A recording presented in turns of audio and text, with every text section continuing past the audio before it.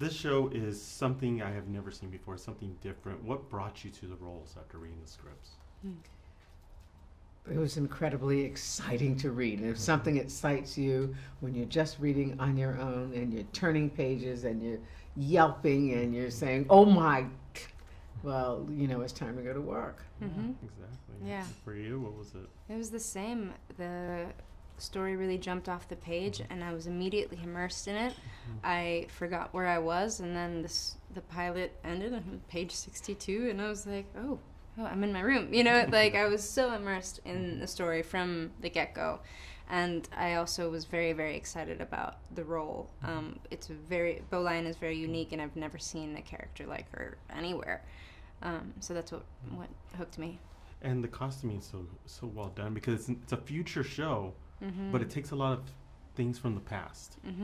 When you saw the costuming, because sometimes when you hear future, you're like, leotards type clothing. What was it about it? I know, unitards. That's that's Satan is a unitard.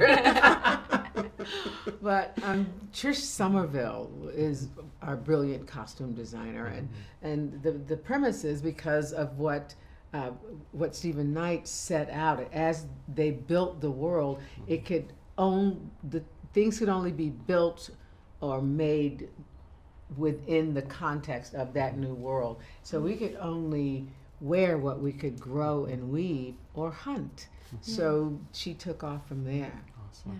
And this is what I love about it. Since Apple's coming into the forefront, they're a tech company, but this is such a futuristic, it looks great. When you finally got to see the finished product, what was your thoughts on it?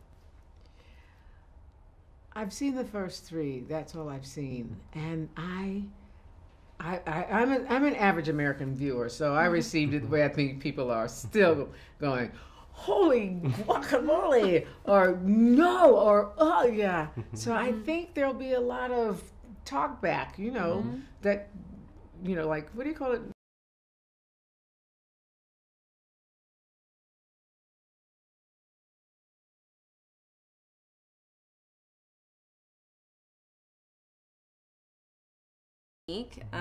And this, like, I've never seen a sci-fi thing like this. When you think of sci-fi, there is that assumption that it's like super technology and future and space and cadets, and this is so unique because it's that return to the land and this healing of the relationship between humans and the earth. And I think that is something that we really need to see right now.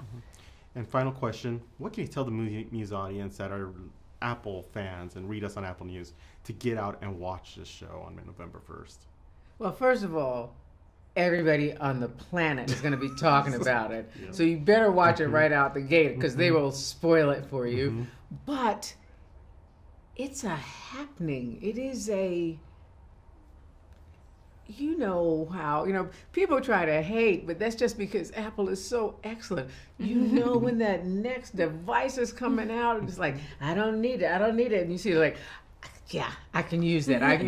And so it is that same sensibility of bringing something that is curated with the consumer and with the viewer in mind. So it gives all respect to the fact that you're going to spend your time to watch that. It will deliver. Yeah. It's, we drop the first 3 on the 1st of November, and then each Friday after that till we do the 8.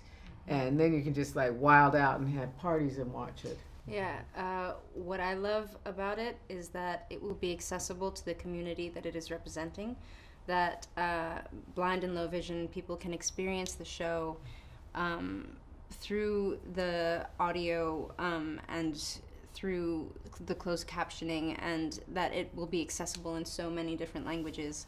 That's what I really love about Apple, is that it's such a global company, and that it will be so many different people can experience the show, and that's what we want, because it's such a beautiful, beautiful story by such creative people. And I'm not doing a commercial, but it's only $4.99. I mean, it's like, just don't have some of your fancy coffee for a couple of days, and you got your subscription paid.